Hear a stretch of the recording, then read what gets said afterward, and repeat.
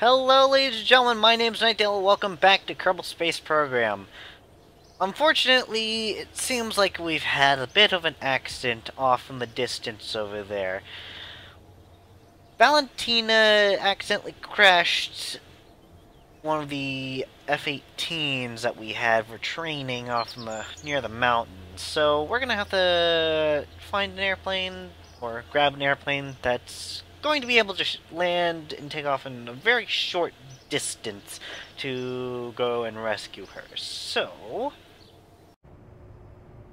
this thing might do. This is a C-23 Sherpa. Is it a C-23? Well, it doesn't matter. This aircraft is going to be bringing us to Valentina Kerman and picking her up, and we're going to bring her home with this aircraft. Now, this aircraft is special for the sole reason that it can take off and land in a very short distance. So, as we get ready, and out of time warp, we are now approaching our landing zone. Valentina Kerman is right there. So, with this mountain in the way, it's going to actually cause some problems for us. We're going to try to making a short as we can landing, and we're going to use everything on this aircraft in our favor. Now, these are two Weasley engines powering this aircraft with Z-clipping. I don't know why that's happening. We're going to make a quick turnaround, bring down our landing gear, shut off our engines, knife edge our way here, activate our engines again, give us a little bit more airspeed. We have our landing lights showing us where everything is. Toggle the slats and the flaps.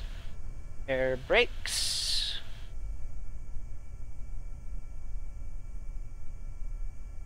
Coming in slow as we can. And touchdown. Bringing around the aircraft at a very quick snap turn right there. And we're going to pick up Valentina Kerman just by rolling deep here.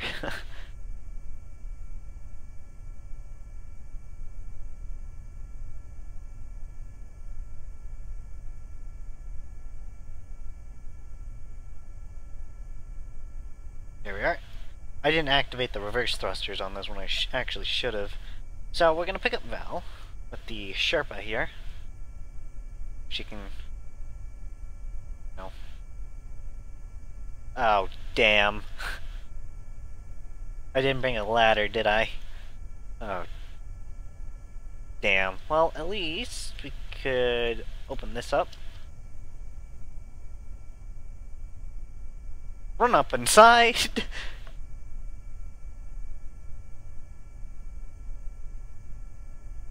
Arm that.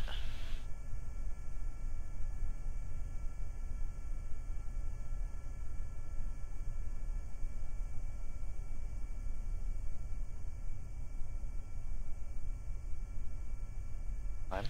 Fine.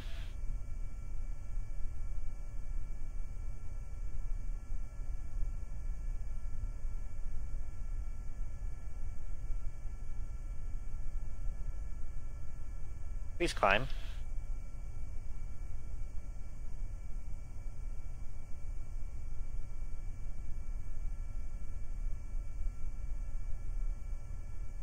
Oh, jeez. Alright.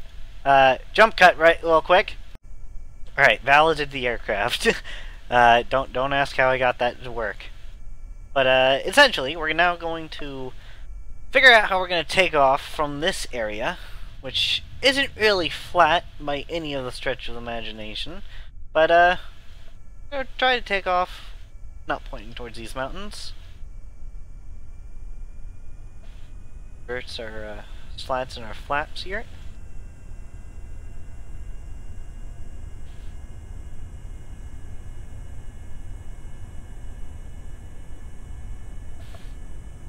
And now reactivate them.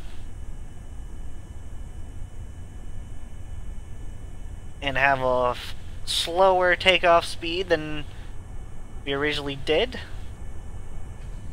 And pull up our slats and our flaps. Barely being able to hang on to the air.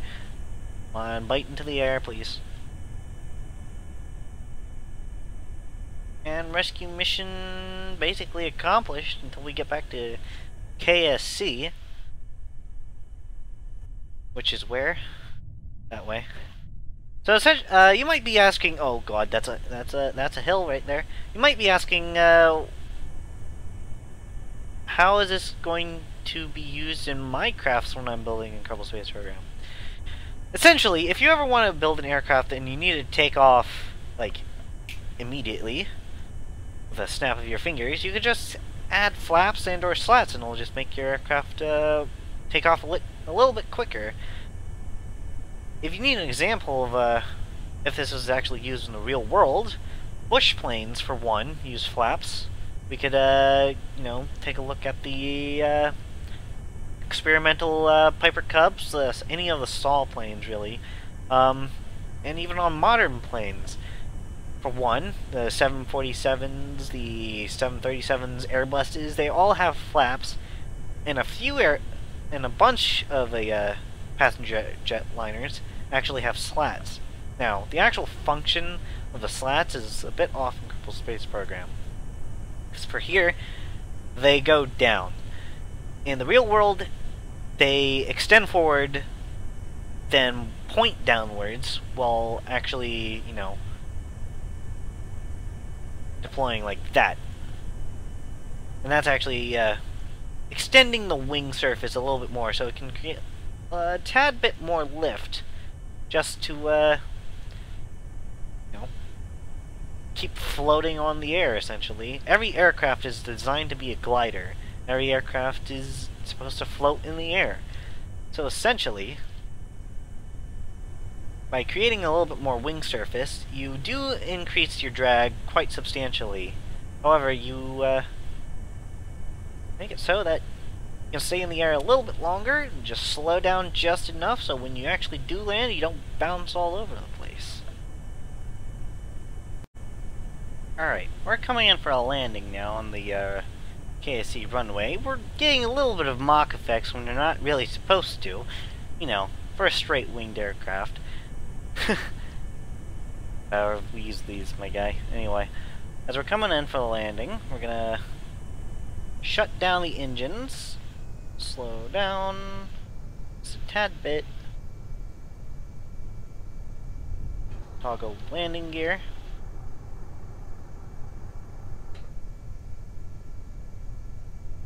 starting to become a little bit twilight here.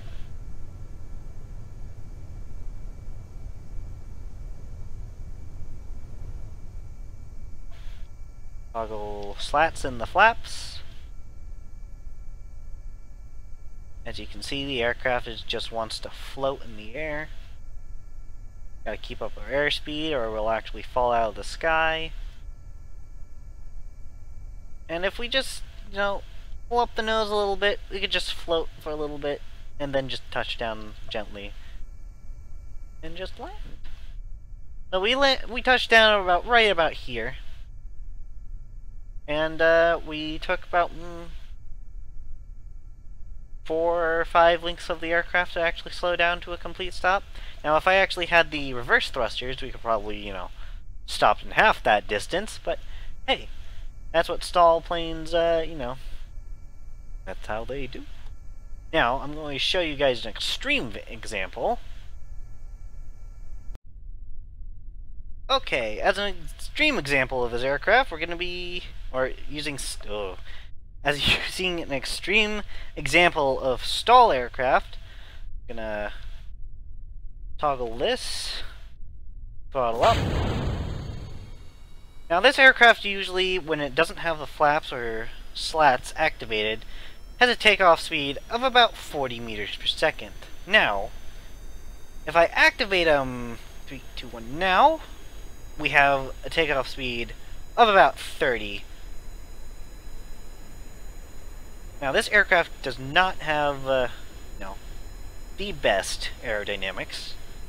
And this is actually based off of a STOL plane that was built in Russia called the Wilga. If you ever take a look at it, it's a very strange looking aircraft because the landing gear is actually bent backwards. And that was actually the first plane I've ever flown in and actually flew. So, as the example I'm about to show you guys here of what STOL planes are capable of, I'm going to make an attempt to land on top of the VAB with no VTOL and just STOL capabilities. So, I float my way over.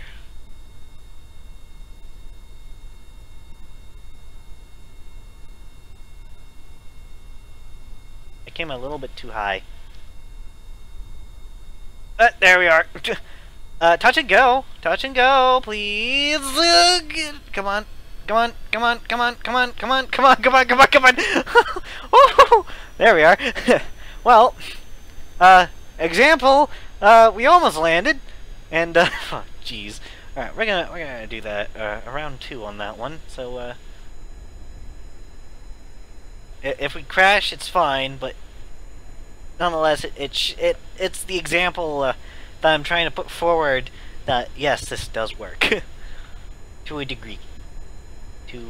Yes, a degree. We're coming around here again. Jeez.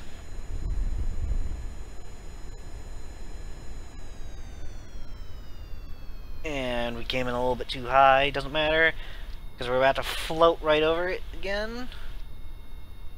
Use up all the drag. All the drag. Too much. Too much. Okay. Right by again. So we're gonna do this third time's the charm. Jeez. Come on. Come on. Come on. Lift! Lift! Alright.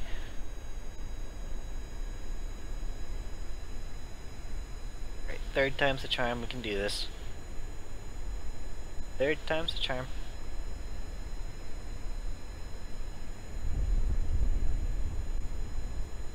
Now, what I actually can do is this. Activate it while the engines are running, and then deactivate the engines just enough! Oh, shit. Well, stall the aircraft, please.